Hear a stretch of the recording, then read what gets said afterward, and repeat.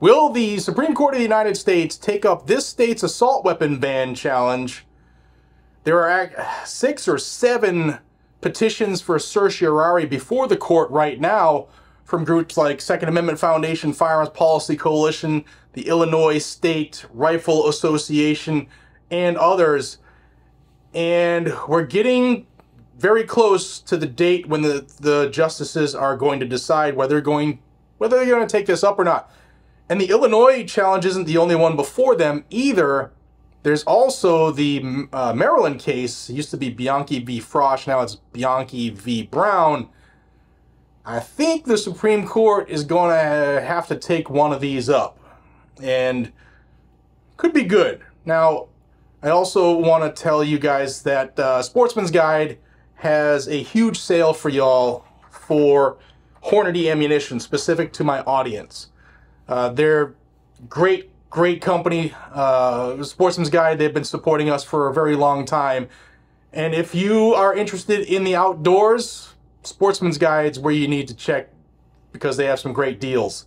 From hunting, fishing, camping, and hiking, you'll find it all at Sportsman's Guide. Like I said, this sale is just for Guns and Gadgets viewers. If you're checking out and you're buying some Hornady ammo, regardless of what it's for, caliber, doesn't matter, use code GUNGAG5. It'll be in the description and in the first pinned comment. GUNGAG5 to save 5% on Hornady ammo through May 31st. So jump on that, guys and gals.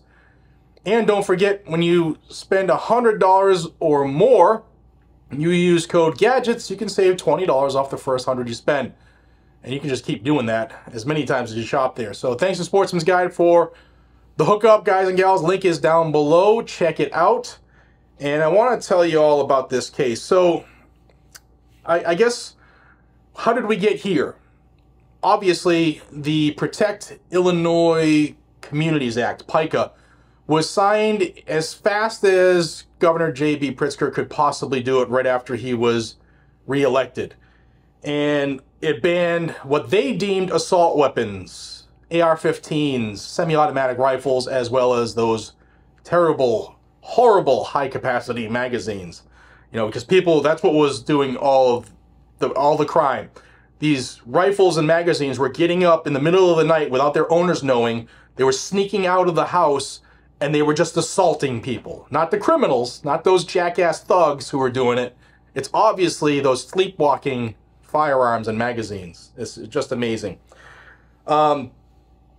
These multiple petitions for certiorari before the Supreme Court right now challenge the assault weapon ban in Illinois, saying that, among many other things, that these items are commonly owned, thus they were banned in violation of the Supreme Court's Heller decision.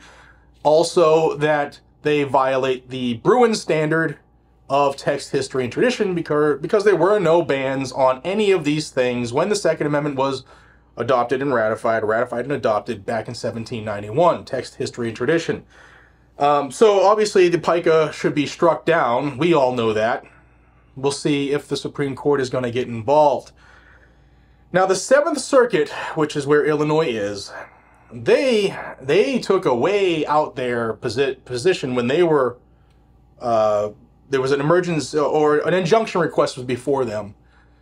And in denying the injunction, the panel said that that these firearms they could be banned because they were machine gun-like. That was machine gun-like was the term that they used in rendering their decision not to take up the case, not to give an injunction.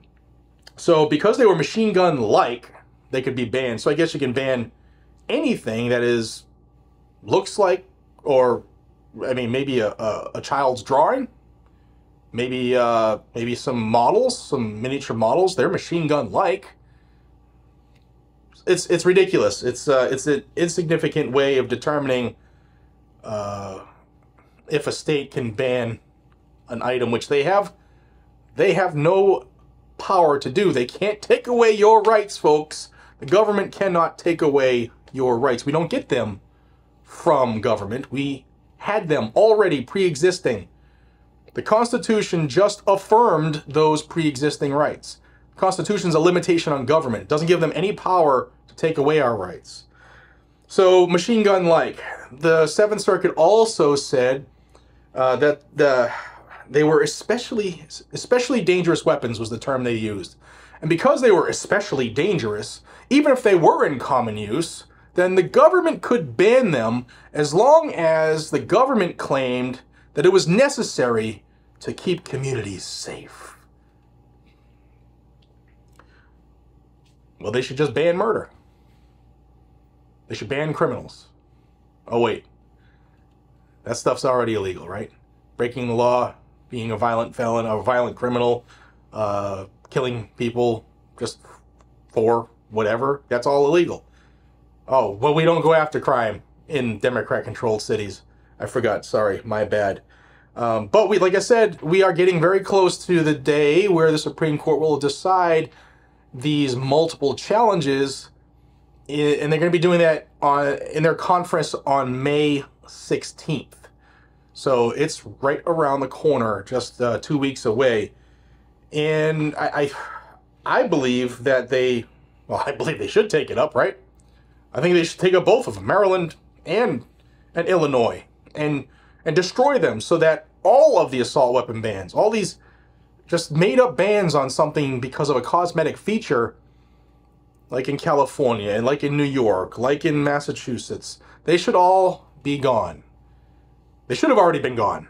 But these anti-gun states will find the smallest window of opportunity where the Supreme Court doesn't absolutely smash any option of poking a hole in their decision. Like they're poking holes in the Bruen decision. They're poking holes in the Heller decision. I want people to remember, we all know Heller, we all know McDonald's, we all know Bruen. Caetano is a huge case, guys and gals. It was unanimous. The Supreme Court, 9-0, said, hey, Massachusetts, you can't ban, in this case, stun guns because they were in common use. And there were only 200,000 owners in the country, an estimate. 200,000. Tens of millions of these scary rifles. And we've already gone over the numbers in a previous video. I'll poke it above.